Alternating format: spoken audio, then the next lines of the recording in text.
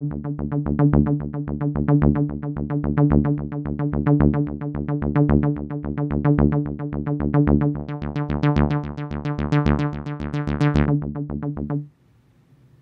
Cosmogenesis 2012 prophetic book. John Major Jenkins, late 90s one. On the Mayan Doomsday. And look, it's even got the Borders retail sticker on the bottom there, $20. Elmid found another spectacular one. This is an anatomy one. Skeletons, the extraordinary form and function of bones. It's intended to be like an illustrated version of it. An easy, consumable, readable version. Goes through a bunch of different animals. Awesome find, Elmid. This is an old graphic novel. Dude, this came out. The Contract with God and Other Tenement Stories. Will Eisner. Among the others, we predicted that transgenic species, animal chimeras, and clones, test tube babies, and rental of surrogate wombs, and the fabrication of human organs and the human gene surgery would all be realized before the end of the current century. That's what we're all living today. The new biotech century of gene editing and playing God, just like Jurassic Park. Yeah. Clones are so in right now. No, this is terrible. Another gem, NASA, Nazis, and JFK conspiracy genre book. Operation, what was it, Paperclip? Where they brought all over the German scientists as refugees, and we're like, all right, work with us for advanced engineering. We probably remember mention Operation High Jump. Who knows? Yeah, they received accolades after this. Great find.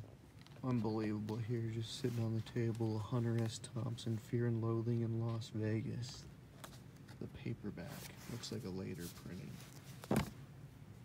The byline on it is A Generation of Swine, Gonzo Papers, Volume 2, Tales of Shame and Degradation in the 80s. In his book section, and I found one very peculiar. Pop culture proudly presents a stupendous, death-defying extravaganza of circuses, carnivals, and fairs in America, winter 1972.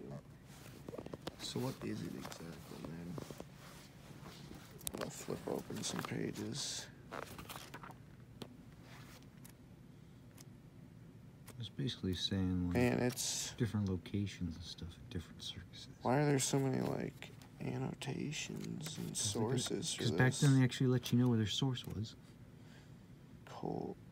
Victory at Sea, Cold War epic. So it's pretty cool.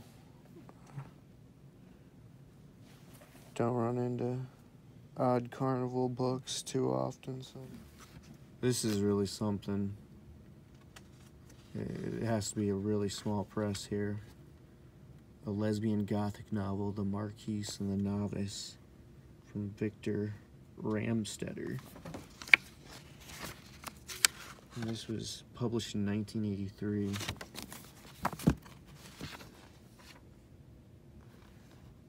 Vintage LGBTQ. It's typically pretty hot.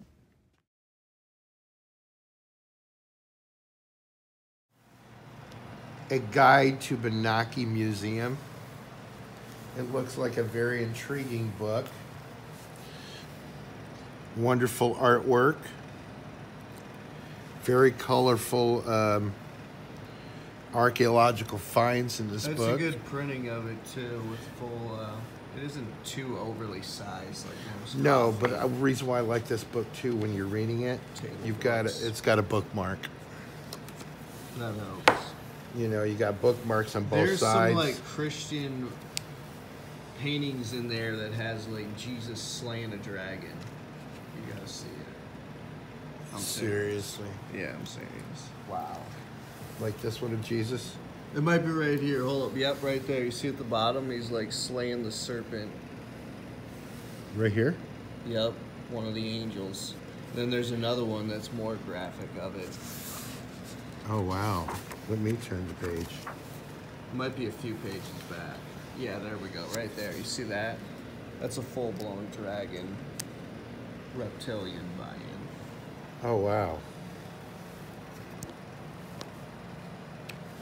And this is a museum in Athens, Greece. Wow. Look at that. It's a hammer. It's an ancient hammer. They actually found that hammer. Yeah, it's like and I think this is Noah. It says it right above here. Fragment of a wall painting with depiction of Saint Tryphon, 14th century. Also noticed some serpent's got 3 heads at the bottom, if you could see it. And then the hand of God coming from the skies. Like the soldiers being blessed. St. George icon bearing the signature of the painter Angelos, 2nd quarter of 15th century. I was looking at this picture and I couldn't believe it, but this woman has a full-grown man-child with a beard sitting on her lap. That's like some pygmy stuff right there. And he's like blessing like the cup, like it's a chalice, like it's a holy chalice. Yeah. From which radio antennas are suspended.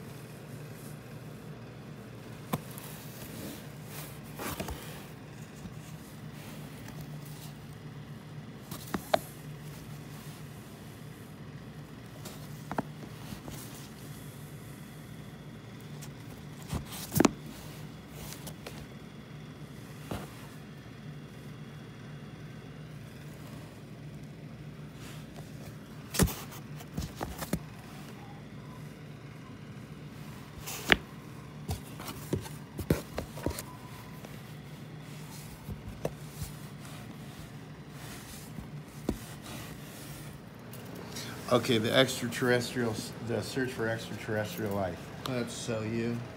Yeah, this is actually really good. This is a quote from Carl Sagan. A lighthearted and accessible decision of perhaps the most exciting possible modern science. So this talks about SETI and talks about the closing SETI. I don't know if they ever closed SETI, but I thought this was pretty interesting. An image chart of an interstellar spaceship. Then someone's junk mail was being used as the bookmark. Yes, I thought it was very apropos. So let's see. There's the binary code that they couldn't figure out. That'll make you fall asleep. And then there's this one too. These are wavelengths. This is actually a star system. That's weird. So they're like... That's the strangest wavelength. It's like a constellation. Yeah. And then... let's see. What about these other two? Well, this sci-fi I thought was pretty interesting. The reason why I thought it was interesting because they got the big head on it, which if you look, totally indicative of the Greys. No, not just the Greys. If you look at the serpent aliens, as in this extraterrestrial species book, the Guide to Greys, Reptilians, Hybrids, and Nordics. This is a serpent female. She has an enlarged head as well. So if you look at these different alien species that are in here that are known, are some of them moon men? Because this is a moon men one. a lot of them have big heads. Because they're smarter than us. Well, I don't think it's just that. I think they're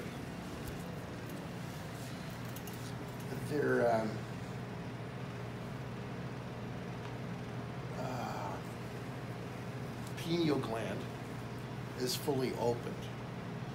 So it makes them open to other things that we are not, because our Like pineal interdimensional gland, travel. our pineal gland is clogged because of fluoride that's in our water, our food, our toothpaste, and fluoride is actually the main ingredient in rat poison. That's why in your toothpaste it says not to swallow it. Can't argue against all the Scientific city water things. poisoning that's going on. Yeah. That's for sure. And this one I thought was pretty Especially when interesting. they don't even report when like there's a sewage dump in it because it happens Because so often. because just looking at this picture, you've got people that are wrapped in these like cocoons. You've got a couple star-like things. You've got an iceberg with a landmass. There's some more people underneath, but then you see these. I don't know what these are. That's and the this great looks slimy monsters. That's what it's about. It's like the attack Right. of these slime monsters. Very right. indicative of the time. I thought it was pretty cool. I like how it's the iceberg in back there. It's almost castle-like. And then there's like some tribal people down at the bottom. Mm-hmm. And this book is actually from Late 50s. 1953.